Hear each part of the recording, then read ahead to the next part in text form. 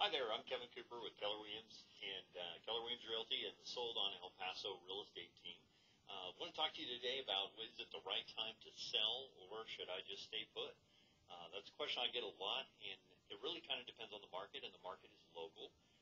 So what you hear on USA Today and maybe NBC, CNBC, all these kind of things are national reports on real estate, which is, really kind of driven for, real estate portfolio, stock portfolio, that kind of stuff. But when it comes down to selling your house, what really matters is what the market is in your town, and then what the market is on your side of town, and then what the market is like in your neighborhood.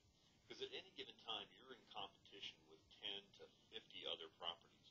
They're not only going to look at the homes just in your neighborhood, they're going to look at homes in neighborhoods around there that meet their criteria. Okay, so when you're trying to gauge whether it's time for you to sell, you really have to know what's going on in your area and what your product is, and that's your house, what kind of condition. And I'll cover that in some of our other videos. But the key is to really know what's going on in your market and get with somebody that has a firm grasp of what's going on with you locally.